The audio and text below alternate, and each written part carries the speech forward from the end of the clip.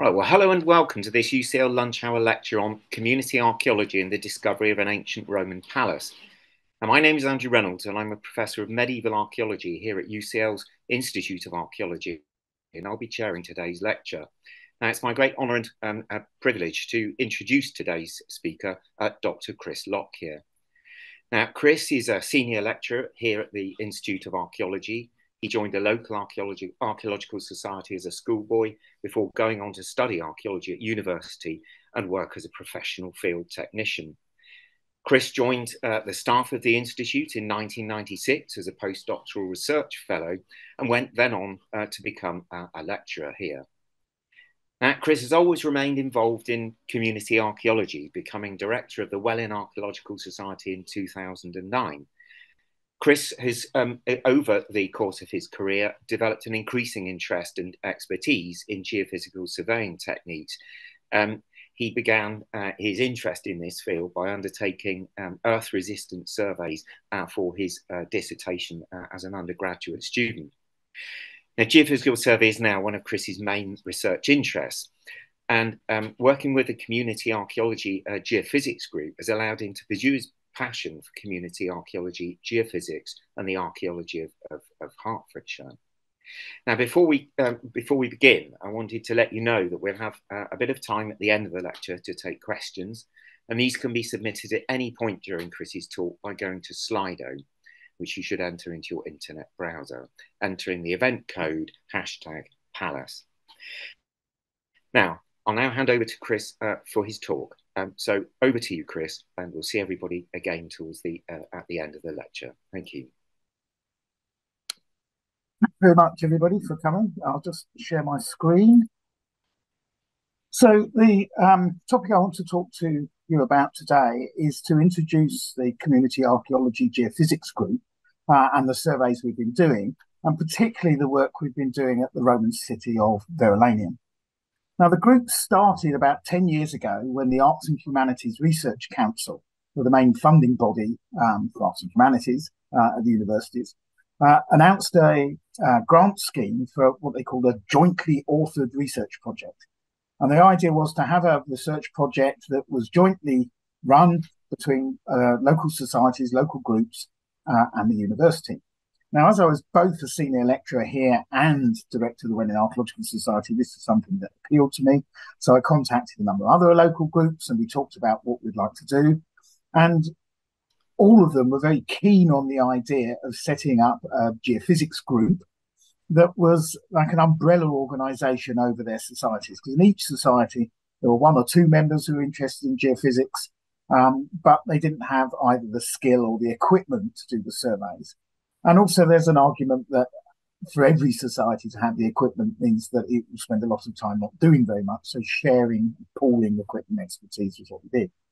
And you can see the list of groups which were involved in that application, and we were successful and funded. Sadly, some of those are no longer in existence. Originally, the project was to do surveys within Hertfordshire, and on Roman and Iron Age sites. And you can see it in this map, the outline of the county of Hertfordshire. You can also see that over the 10 years, we slightly expanded from Hertfordshire. But also this was originally a one-year funded project, and we're now into year 10. So I think we're doing quite well for the money that we got. Now, originally, the grant paid for us to buy the magnetometer that you can see up in the top left-hand corner, made by a company called Forster. And that's the machine we used for the first 9 years until we wore it out. And we had access to a total station for laying out grids. Just as we've expanded from doing just magnetometry, we have also now expanded into ground-penetrating radar, earth resistance survey, magnetic susceptibility survey, as well as our new magnetometer that you can see up in the top left-hand corner. And we are now able to locate our surveys using a high accuracy differential GPS. So a differential GPS is just like the one on your phone, only it's accurate to about 8 or 9 millimeters instead of about 8 or 9 meters. So when we're doing surveys, it gives us a very close control over our data. Now, obviously, in a short talk like this, I can't go into the theory of geophysical surveys in any great detail, but I just want to quickly go through the three main techniques that we use and show you some results so you can read the rest of the images in this talk with a certain amount of greater understanding. So our main technique is magnetometry. And the reason that we're interested in magnetism is not the ferrous things, because they tend to be the things we aren't interested in. So horseshoes, barbed wire fences, old rusty water pipes. But what we are interested in are things that are burnt, which are often things like pits, kilns and hearths. And it happens that soil formation processes mean that organic soil is slightly more magnetic than subsoil. So where you've got a ditch or pit or something like that that's full of nice topsoil, like your compost heap, that will also be a little bit more magnetic, and we can detect that. So this is our new cart. It has 5 sensors in a row, which means that as we push it along, it's collecting 5 lines of data, which makes life very quick for collecting data. It has this high accuracy GPS on the top, so we don't have to surveying grids and so on. It works out where it is as we're going along. And each of the sensors actually has 2 sensors in it, which enable us to subtract out variations in the Earth's magnetic field so that the readings we're getting are local magnetism and hopefully largely archaeology, but occasionally, obviously, things which are around and about. So this steel cable you can see in the background here, unfortunately, would show in our data. The second technique we use is earth resistance survey. And in earth resistance survey, we pass an electric current through the soil to create a circuit. And then we have a second circuit which measures the difference in the voltage, from which we can calculate the resistance. In order to pass electric current through the soil, you need water and you need salt. Now, the salt distribution isn't usually very interesting, but water is. If we have something solid like a wall or a road, we'll get a high resistance reading. If we have something that pools water, like a ditch or a pit, we'll get a low resistance reading. And so by plotting out those readings, hopefully we'll get an image of what's below the surface. Now, you'll notice that I've actually got 3 lines at the bottom here, and that's simply because this technique is quite slow. So in the box, there is a switching mechanism, a multiplexer, which enables us to take 2 readings side by side each time we move the machine, and speeds up how quickly we can do the survey, and therefore how many readings we can take in each square metre. The last technique we're going to use, and one we'll see quite a lot of in this talk, is ground penetrating radar. Now this is just like radar that's used to detect aircraft, but instead of pointing up into the sky, we point it down into the ground. And as the radar wave goes through the ground, every time there's a change in material, it will change the speed that that radar wave is moving, and some of it will bounce back and be recorded at the antenna, the grey box in the bottom of this little card. So the funny looking diagram on the right hand side of the screen is what's known as a radargram. It's a vertical slice through the ground, and the bright black and white bits, like this bit here, is something at the top here is reflecting a signal, and these are essentially the sort of echoes of it beneath it. Now, we don't really want to look at these vertical images too much because they're quite difficult to read, although it is very important to look at those images when we're trying to interpret the data. But ideally what we want to do is to take all these vertical images, stack them side by side in the software. In this image, I'm only showing one, but there were 61 of these slices in this data set, and then cut it in the other direction. So we've got vertical slices are our raw data that we've collected with this machine.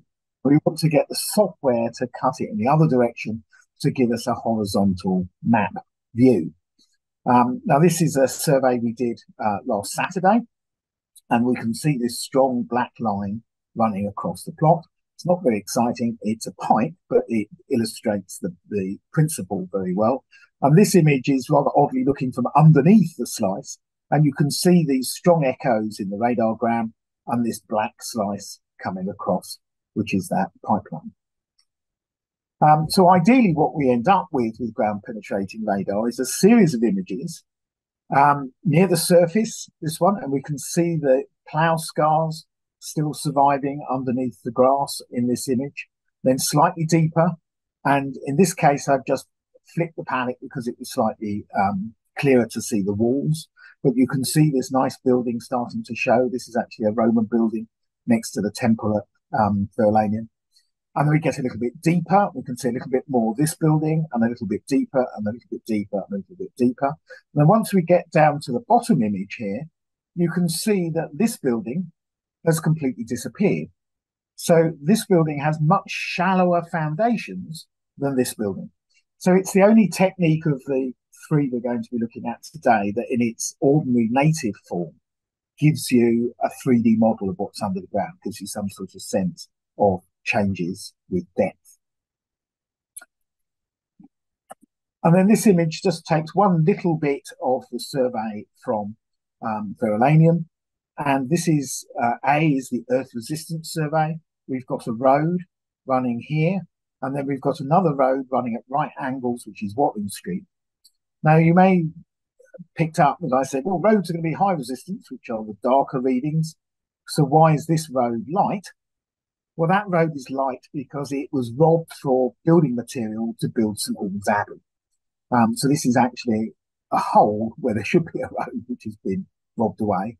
And then you can see this rather nice Roman building with a corridor on one side of the courtyard and a series of rooms around it. Very similar plot, though a little bit more detail by the ground penetrating radar. Much clearer view of this building, including an extra little corridor down one side that doesn't show in the earth resistance. But notice the way that this road doesn't show quite so clearly in the GPR data. And then we've got the magnetometry data. And here we can start picking up pits and ditches as well as the road. Now, unusually, this building shows very well on this plot. Often, buildings do not show very clearly in magnetometry data because the stuff they're built on is not very magnetic. So you'll notice that these buildings up here really don't show at all, but the pits and things around them do show very well. Occasionally, I wonder why I bother, because if you just look on Google Earth, you can actually see that building very nicely as a parch mark in the grass. But mostly you don't get results quite that clearly from Google Earth. So at Verulamium, the way the Community Archaeology Geophysics Group usually works is that we do surveys with other groups. So the idea is that we don't turn up and do a survey for you, we do a survey with you. And we've done lots of surveys like that for different groups, 57, 58 of them now. But the survey at Verulamium is very much our project. It's our survey. It's the one that we are particularly keen on and working on for ourselves. And at Verulamium, we've now completed over a square kilometre of magnetometry data. Most of that up until 2022 was with the old machine, and then little bits of it are with the new machine. And then on the Gorhambury side of the town, the northwestern side of the town, is where we started doing the GPR survey in 2015. And that slowly built up over the years. A little bit erratic to start with because we weren't certain we'd have access to the machine for all that long. But once we realised we could borrow the machine for a while, it was a little bit more consistent. Nothing happened in 2020. And then we filled in this last bit in 2021 and 2022. So we've done 35 hectares of ground penetrating radar on the Gorhambury side of Verulamium. And that's about 700 kilometres of radargrams. So people have pushed that funny little cart for 700 kilometres. And then the Earth resistance survey because we're reliant on water and we usually work in the summer, there have been a couple of summers where we haven't been able to survey because the weather has just simply been too dry, and we couldn't get nice, reliable results. In 2022, we couldn't even get the probes in the ground. But hopefully you can see very nicely the Roman road network showing on this, and some of the buildings and so on very clearly. So where is Verulamium? Well, Verulamium is about 25 miles north of London, where this big arrow is pointing. It's after London and Cirencester, it's the third biggest Roman town in Roman Britain. It was also important because of the big public towns, 5 of them don't have a modern town built on top of them. Wroxeter up in Shropshire was the first one which had a pretty comprehensive geophysical survey undertaken on it at the end of the 90s. Caerwent has had about 3/4 of it done. Silchester was done by Reading University. Caister by Norwich has been done. But of those 5 towns, Verulamium is the biggest of the towns, and it didn't have a comprehensive survey when we started in 2013. It now has a comprehensive MAG survey, and we're getting there with the other methods. So here's an aerial photograph of Verulamium. You can see mostly it's parkland. So Verulamium Park is a public park bought by the city in the early 1930s. Gormbury is part of the Gormbury estate owned by Lord Verulam. There were some fairly major excavations here in the 1930s, as we'll see in a moment. And you can visit a Roman mosaic in a building here. The museum is here, and the Forum Basilica complex is under the church, the museum car park, and the museum in this area of the town. The theatre on the other side of the blue line, which is a road, was excavated by Dame Kathleen Kenyon in 1933.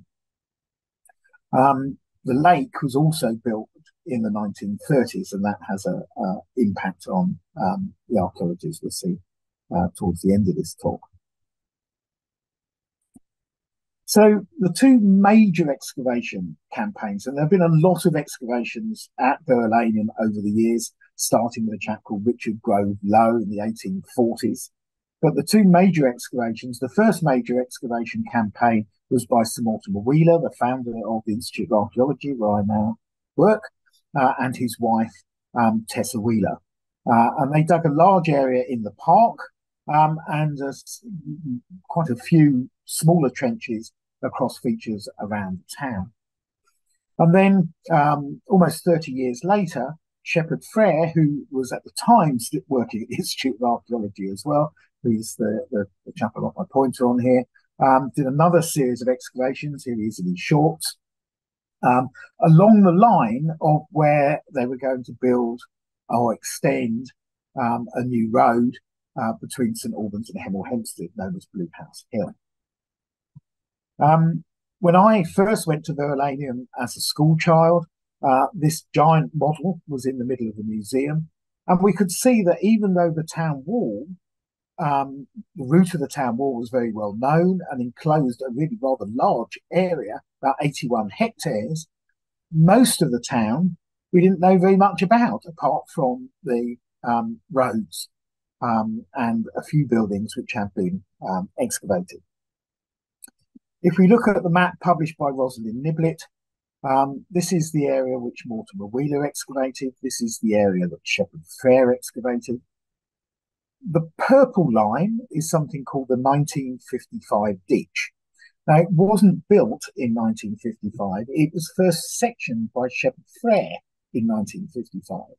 And that purple line is the 1st century boundary of the town, built in about AD 80, so about 20 years after Boudicca burnt the town down.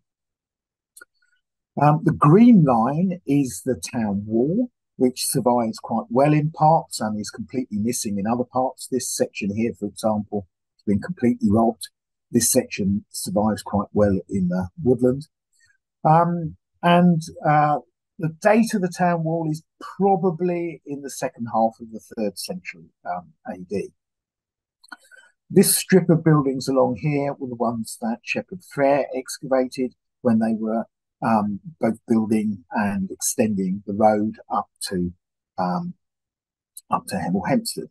And we can see the theatre, the final phase of the excavation of the theatre by Dame Catherine Kenyon.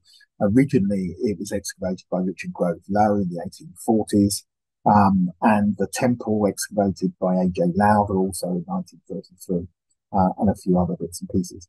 Keep in mind for a moment this line, the 1955 ditch.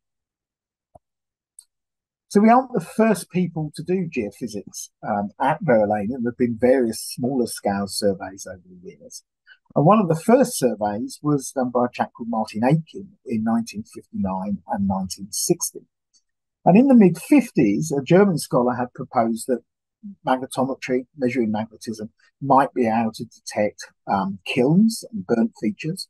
And so Martin Aitken built a magnetometer, tested it out at a site called Dura Brevi, up near Peterborough. It worked very well. He found some kilns. He also found some pits and an old mattress. We always pick up the occasional modern thing we're not interested in. And so Shepherd Frere asked him, having sectioned the 1955 ditch and realised there's a feature there but didn't know exactly where it went, he asked Martin Aitken whether he might be able to trace the line of the 1955 ditch using this magnetometer. Which he did. So the line you saw on the previous plan is Martin Aitken's map of the site. This is a comparison between Aitken's plan of the northwest corner of the 1955 ditch. So the black dots are strong magnetism, the open dots are strongish magnetism, and the gaps are where he took readings, but the magnetic readings were quite low. And if we compare that to my survey, our survey, I should say, of the same corner, you can see strong magnetism, strong magnetism, strong magnetism, strong magnetism. That there's a very good correlation between our survey and Aitken's survey. The difference being is that Martin Aitken was taking one reading about every 3 feet. We were taking one reading every 10 centimetres. He took 2 seasons to take 3,500 readings and thought the technique was brilliant because it was so quick. We were taking 3,000 readings about every 8 or 9 minutes or thereabouts. And we obviously get a lot more detail than he did. But I think it's a huge tribute to Aitken's early surveys that the results were quite so successful. And marry up so nicely with the more modern surveys that we're doing. So here's a slightly zoomed in plan of the town. You can see the 1955 ditch. So there it is. Take it away again. You can see the 1955 ditch very nicely running around the town like this. Your eye might be drawn to this very strong, bright white and black line that actually goes up under the road and then along the edge of the river. That's what happens when somebody puts an 18-inch cast iron gas main through the middle of your Roman town. And we do pick up lots of modern features, so you can see much smaller, but still present, a whole series of these thinner pipelines, which are all modern utilities. And when we're interpreting these surveys, we do have to subtract out of them the things that we know are modern. Luckily, on the Gormley side of town, we don't have too many modern features. There's the odd one here or there. But on the park side of the town, unsurprisingly, we've got cricket practice pitches, we've got water pipes, we've got football goal mouths, we've got the gas main, the footpaths and so on. But despite that, we can still see here's Watling Street, the main Roman road from London up to the northwest, running through the town. And a whole series of buildings. There's some quite nice large townhouses down here and so on. So we're still getting a reasonable amount of detail within town.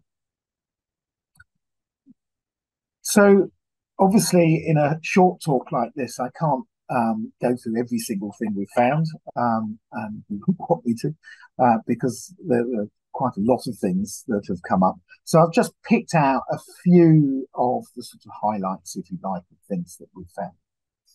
And in the southern side of the town, so here's the 1955 ditch again. We're right down in the southern part of the town. Here's Watling Street running through here. This triangle here, for those of you who know the site, this triangle is the site of the Triangular Temple, which was excavated by Mortimer Wheeler. And he completely excavated it and then backfilled it. So the building doesn't show because all the strata and layers are just jumbled up in his excavation trench. But what I wanted to show in this slide are these things that there's a pair that looks like Mickey Mouse's ears there. There's another pair of Mickey Mouse's ears here. There's a single one down here. And we know what these are. These are very distinctive magnetic features. This is a magnetometry plot, very strongly magnetic. So remember that magnetism has a negative and a positive, or north and south pole, if you like. And the negative is shown in white and the positive is shown in black. Sort of mid-grey is 0, not very interesting. And we know what these are because we've dug quite a few of them over the years. These are Roman pottery kilns. So you can see there's a firing chamber with a flue and a stoke hole. And if we look at this one over here, we can see the bigger firing chamber, a short flue, and a stoke hole. This is one that's been excavated from Verulamium outside the town. And this one is probably one kiln that's been replaced. So this is probably the earlier kiln that once the firing chamber became a little bit damaged, they just turned it around 90 degrees and built a new firing chamber and gave up on that one. And the pottery industry at Verulamium is quite well known. And this is one of the vessels that was made as part of the Verulamium ware. Verulamium ware is a slight misnomer because the kilns actually stretch along Watling Street down into the suburbs of London. They were made over quite a distance, but it's known as Verulamium ware, and we have got a good half dozen kilns. There was one kiln that I wasn't certain about, this one here, because it wasn't quite such a nice clear shape, but it was slightly uphill and in an area where there's surviving medieval ploughing. But when I went back to the old excavation reports, this building, which is this building, Institute of 5 Building 3, excavated by Mortimer Wheeler in the 1930s, the early 1930s, actually almost certainly excavated by Tessa Wheeler. The back of that building was a pit, pit 6, and in pit 6 was kiln furniture and pottery wasters. Now, you don't tend to take the wasters and the kiln furniture very far when you throw them away. So it seems very likely that this is a pottery kiln, and this is where the rubbish from that kiln was thrown away. So that was quite a nice confirmation that these features are actually pottery kilns. So what else do we have? Well, on the northern side of the town, we spotted this long, weird, linear feature. Now, this sort of dark, so strong magnetism with a slightly weaker negative magnetism, so a darker black and the little white halo, if you like. That is the typical signature for a ditch. Just like the 1955 ditch here, we can see it's got a strong black positive and a slightly weaker halo of negative magnetism. Here we've got a ditch. But it was a little bit puzzling to start with because it's not on the street grid. Here's the street grid. It doesn't seem to be related to the 1955 ditch. It just wiggles its way across the town. So we were initially slightly puzzled as to what this feature was. Until one day I was looking at the old 19th century ordnance survey mapping of Verulamium, which very helpfully plotted the 300-foot contour. There we go. And you'll see that the 300-foot contour very closely matches the line of this ditch feature that we had detected in our magnetometry survey. The only reason I can think for digging a ditch that closely follows the contour is as an aqueduct. Now, those of you who've been on a holiday to Spain or the south of France will have the Pont du Gard or something like that in mind. Unfortunately, in Roman Britain, aqueducts are essentially a glorified muddy ditch. And that's what we have here.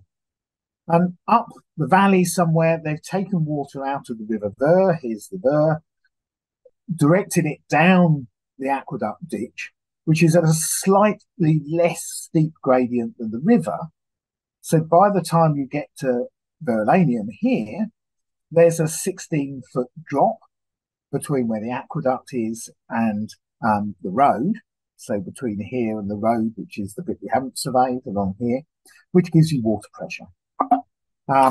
Now, we knew there was an aqueduct of Verulamium because on Google Earth, you can see it as a slightly darker line. If you look in the aerial satellite images and aerial photographs, this is an earlier photograph in black and white, and you can see the aqueduct wiggling across the field here. What we didn't know is how it got into Verulamium and where it went when it got there. And we've now managed to identify that pretty nicely. Okay. The other thing about the town, about the aqueduct, sorry, here's the aqueduct I've faded out in the background. And downslope from the aqueduct is a very large building just here. So here's a road, and we can see in this case, so the background is the magnetometry, the image in the foreground is ground penetrating radar. And in this case, we've got some buildings that show very well as dark lines, so nice surviving walls. But here we've got walls that are shown as white lines. And what's happened here is that those walls have been robbed out for building material. So we've got quite a big building where it's been worth robbing the building material, particularly the big tiles that you get in Roman buildings that the Tower of St Albans Abbey is built from. Now, because this is ground penetrating radar, we can look a little bit deeper. And if we go a bit deeper, we can see this building a little bit more clearly, and we start seeing more surviving floors and more details of the walls of this building.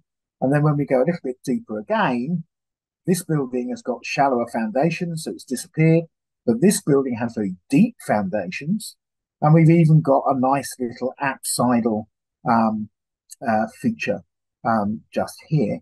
And obviously the robbing of this building didn't get right down to the very bottom of the walls, and they're shown quite well in this low slice. I speculate, and it is purely speculation, that this might be the town aqueduct. So we've got water coming along here, which gives you water pressure downwards. This might be the town baths. And then next to the town baths are the theatre and the temple and various other public buildings. So this complex might be the baths for the Roman town. Just a quick look at some of the buildings that are in the middle of the town. And you can see it's a slightly messy image because this has been processed using different bits of software. And I'm in the middle of trying to stitch all these things together and make a nicer image. But we can see lots and lots of domestic buildings. Now, if we just add the streets in, these are numbered by two scholars, Rosalind Niblett and Isabel Thompson. And then just look at this one insula, so this one town block. If we look at what was known before the geophysics, and here's that block, there's a little bit of one building, a little bit of another building, and then some long, thin feature, which curiously doesn't show in any of our geophysics. I'm not so certain about that one. So we have uncovered an enormous addition to the number of buildings that we know about within the town. And if we go back to the ground penetrating radar, we also have quite a mixture of private buildings. So we've got a couple of very big townhouses with corridors and rooms of a style that's quite well known from Roman Britain. These are quite big, luxurious houses. And then we've got a series of much smaller buildings with alleyways into the back, more ephemeral buildings at the back. And these are probably a mixture of dwellings and workshops and shops. And they unsurprisingly, face onto the road. And then we have one structure that I'm unsure about. It looks a little bit like a stone granary. The odd thing is we don't really get stone granaries like this in the south of England. And if that turns out to actually be what it looks like, which is a stone granary, it would be an unusual find. So here's Watling Street that we saw before. Here's the bit that's been robbed. Here's this nice big building that we saw when I was comparing the magnetometry and the earth resistance and the ground penetrating radar surveys. This is the ground penetrating radar survey of this area. And as we go from the 1955 ditch, so the original boundary of the town, along Watling Street to the later boundary of the town, and there's a gate that Wheeler excavated in the woodlands here, we can see a variety of buildings, some quite small facing onto the street, some a bit grander, but these are all the sorts of buildings we would expect to find in the town. Once we cross this red line, which is the line of the 1955 ditch, we meet a monumental archway. And this was the marker of the northwestern edge of the town when the 1955 ditch was the town's official boundary. And that was excavated in 1961 by Shepherd Fair. Once we get beyond that, further into the town, this is where I think that bathhouse might be. Here's the theatre, which you can go and visit. We get a series of buildings which cease to look like ordinary small domestic buildings and start looking at much larger, much grander complexes of buildings. Now, because I've got a relatively short amount of time, I'm not going to go into the whole sequence of buildings. I just want to look at this one building in here. So what we've got is a large building with a central range of rooms, some of which have surviving floors. And then on the northeastern side, there is a colonnade. And that colonnade, so that's here, is looking out across the River Ver. At the back of it, there's another corridor. Then there's an open courtyard with a very strange looking building, which is a long, thin building without hardly any interior rooms at all. Another courtyard, and then what I think is the entrance to this whole complex here. And then this is Watling Street. And this is the building I'm calling a palace. And the reason I think it's a palace is if it was a public building, this building would face onto the main road through the middle of the town.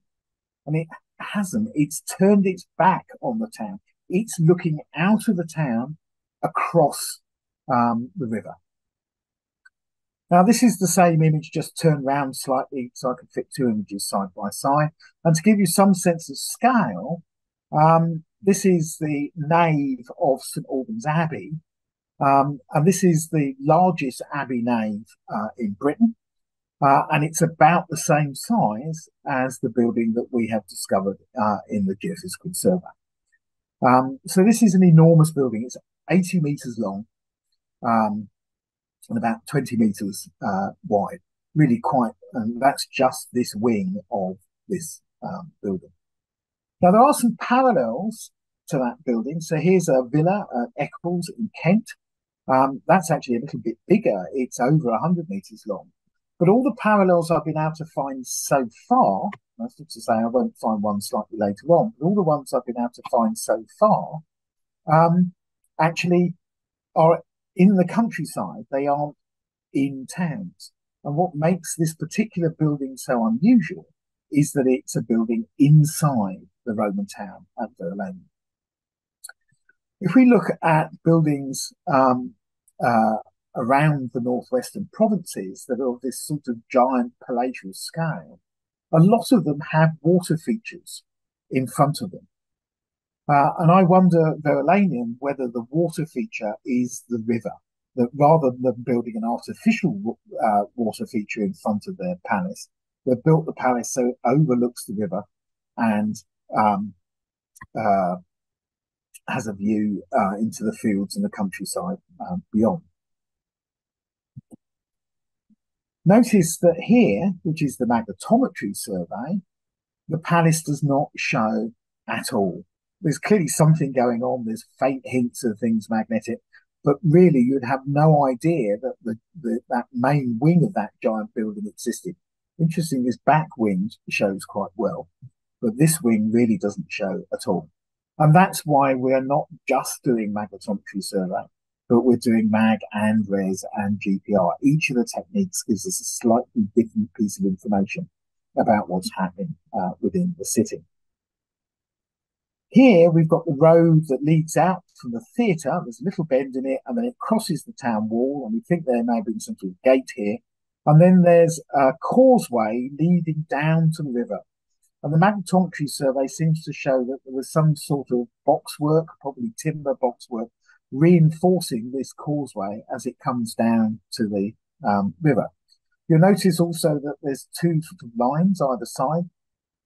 And if we look at the LiDAR data, here's that causeway, and you can see the way that this meander in the river has been reinforced. And I think this meander has been deliberately strengthened and reinforced in order to stop the causeway and the bridge across the road, across the river, into the field opposite from eroding away as the river flows down in this direction. What's on the other side? Well, we haven't surveyed the other side yet, but there's lots of things showing in Google Earth which tempt us to try to survey over there. There are these little blobs, which might be burials. They're not going to be individual burials, they're too big, but they might be large pits or mausolea, this sort of thing. And there are faint hints of other buildings and roads and ditches and so on. So this is a field that we'd quite like to survey at some point. And get a feel for what was happening just outside the town on the other side of that bridge and that causeway.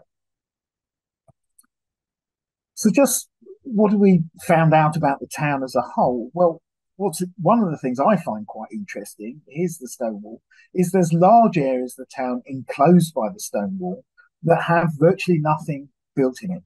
So the town wall was built much, much larger than it needed to be, and almost certainly was as much a vanity project as something that actually had useful functions. Within the town, we've got a very busy industrial area on the southern side.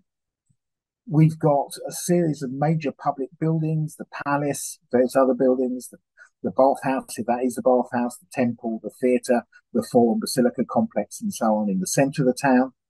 And then a large area where we have a mixture of both small, more modest dwellings and really much larger, grander dwellings. There's a couple of bits we haven't been able to access. So this field here, we haven't got permission to surveying yet, hoping to do. And this area, unfortunately, is covered by upcast from when they dug the lake. And everything is just a little bit too deep for us to see what's going on in that area. I just want to thank UCL, who provide all the equipment that we use, and CHAR, who lent us the GPR for 5 years until we managed to get a grant to buy our own, and the original grant from the Arts and Humanities Research Council.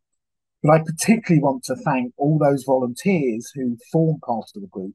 I'm the person who gets to stand here, sit here in this case, and tell everybody about what we've been doing and what we've been finding. But this group of people, and this is only a small subset of them, are the people who've done all the hard work pushing this machine 700 kilometres and collected all the data that you've seen the very quick, brief results from our survey. And with that, thank you very much. And that's the end of my talk.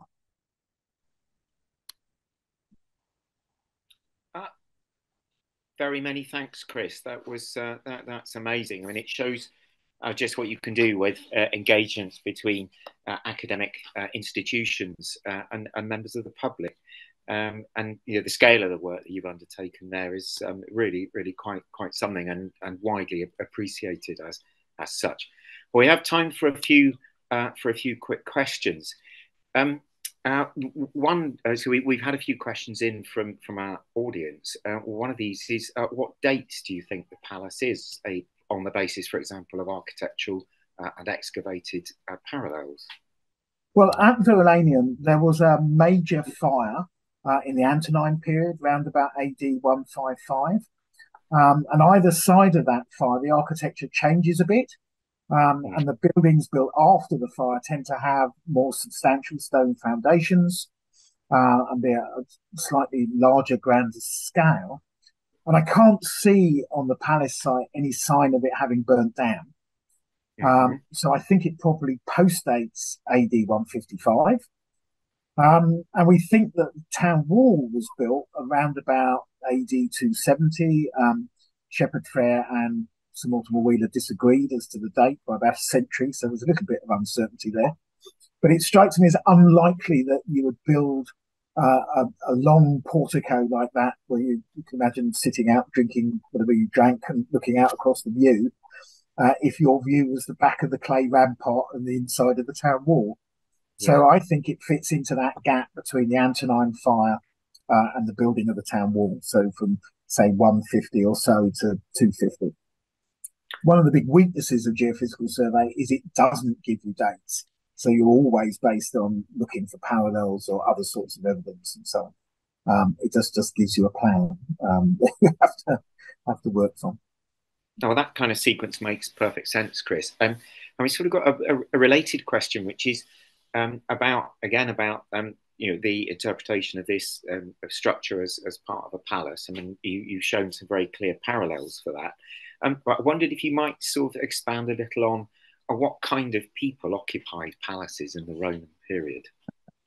Well, I must admit, using the word palace is a little bit of a PR gambit, really, because it attracts attention. And the only reason I really use the word palace rather than villa is usually we think of villas as being something in the countryside rather than something in a town. And in this case, because it's in the town. Now, the only other palace that I know of in Roman Britain is a building that's been claimed to be the governor's palace. So the main administrator of the Roman province, based in London.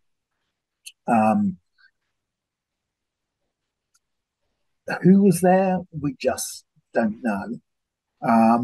One person did wonder whether one of the few emperors that visited Britain may have wanted somewhere to stay. It strikes me that that's a very big building to build very quickly and for somebody to stay in for a couple of weeks. I wonder whether that Verulamium, as the third biggest town in Roman Britain, clearly there were people who thought themselves quite important by the size of the town wall they built, which they didn't need, various other things. So I suspect it's probably a very powerful local dignitary who had a slight ego trip when he built himself quite such a big townhouse.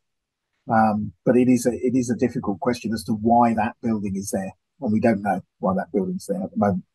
We didn't even know that building existed 18 months ago. So thinking is still we're still thinking through the implications of it. And I think that the siting of the structure along with the river frontage is really quite something, isn't it? And I wonder whether you sort of think that there might be or there may have been sort of terracing and gardens and so on down to the water's edge. And related to that, to what degree was the river navigable? I don't think the river was ever particularly navigable. Right.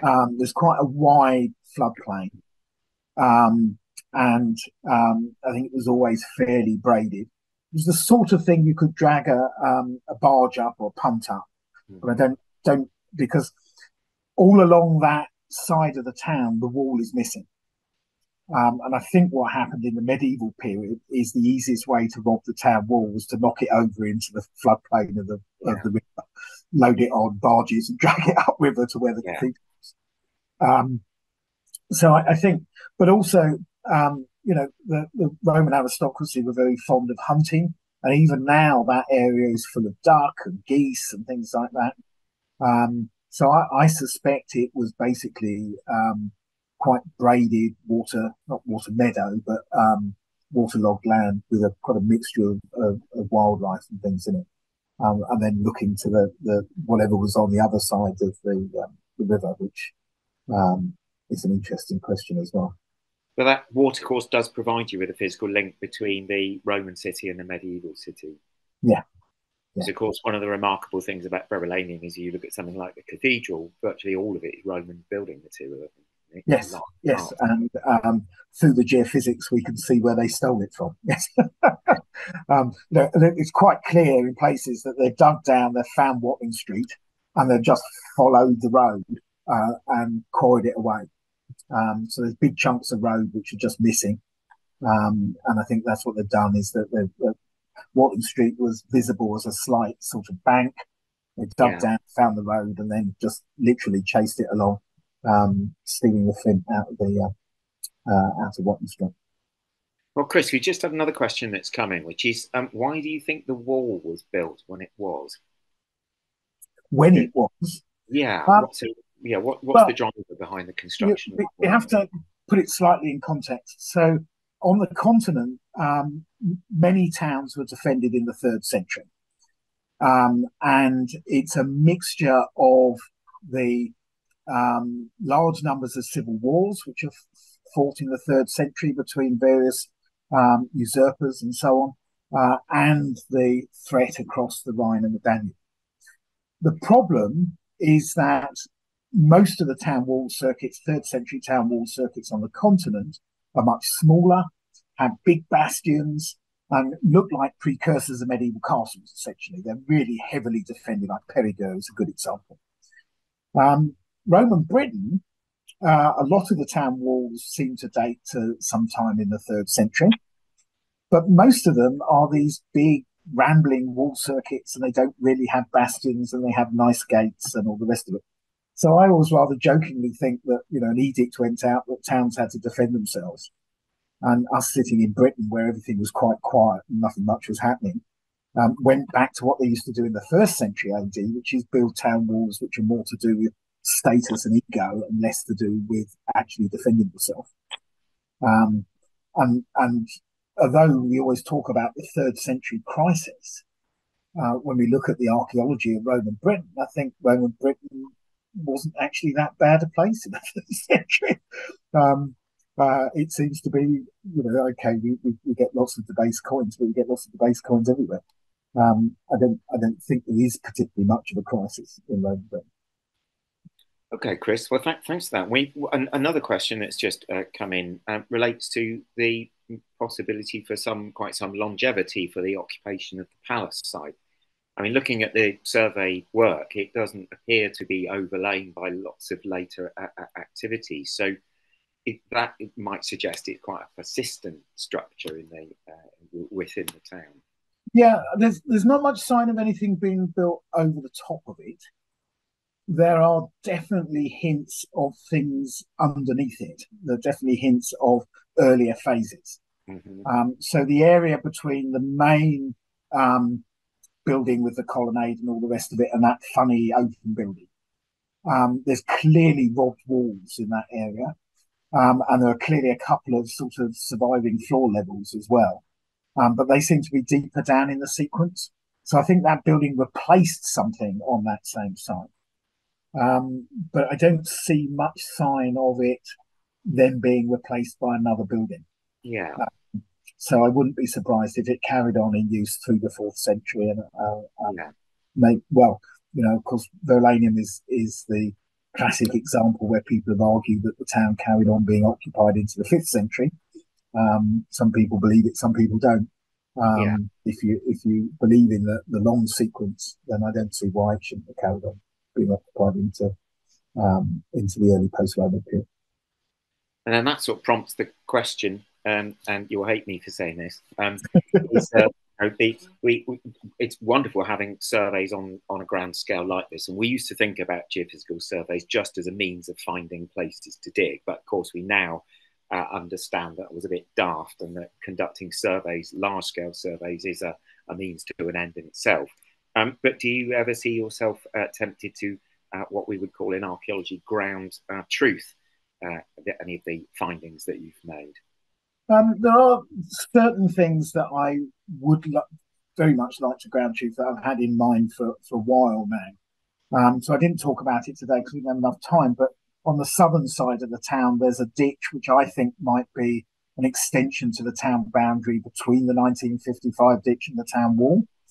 But in order to prove that, I need some dating evidence out of it, and that would be a relatively simple thing.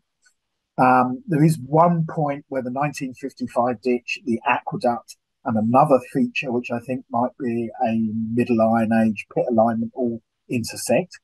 And it struck me that a trench there would answer all sorts of questions about all sorts of phases. And then obviously, lots of people want me to dig a hole in the palace and get some dates and a bit more information about that. All of those things require permission from Historic England because it's a scheduled monument and protected. Permission from the two landowners, Northern City Council in the case of Verulamium Park, and Lord Verulamium and the Gormby Estates in the case of the northern half. And of course, substantial funding. The big downside of being interested in Roman archaeology is they threw a lot of stuff away, so you end up with vast numbers of finds that you not only have to process, but then find somebody who's going to store it and look after it once you've finished. Well, there must be a huge temptation to do that. Yes, there's certainly a temptation.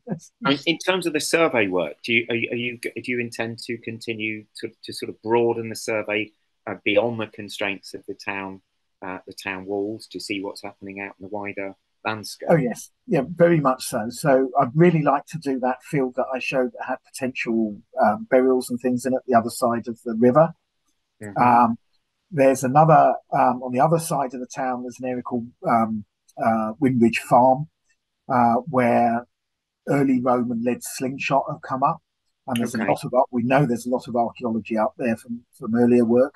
So that's another area I'd like to do, and I'd also like to try and trace where the aqueduct goes up the valley. So our intention, as long as we have energy and people and machine, is just to keep extending the survey. Well, aqueducts are relatively rare things in England, aren't they? Yeah, well, there's a few. There's one at Wroxeter. Right. There's one at Dorchester. But as I say, they are generally a glorified muddy ditch, you know. So forget the Pont du Gard, I'm afraid. we don't get sort of grand arched stone aqueducts in Britain. But there are a few around. Yeah. Okay, well, I think we've come to the end of the questioning there. So it really just falls to me now to say a huge thanks to Kris for giving up his lunch break today and delivering the UCL lunch hour lecture this week. So wonderful. Thanks very much, Kris. And I just will urge our audience to continue to sort of watch this space, really, because this is obviously a project that's going to carry on for a number of years from now. So that's terrific, Kris. Thank you very much.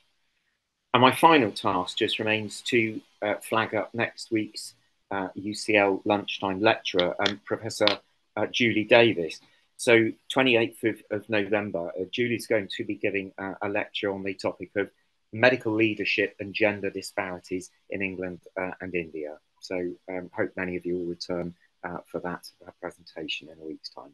Okay, many thanks and bye-bye. Thank you very much. Thank you.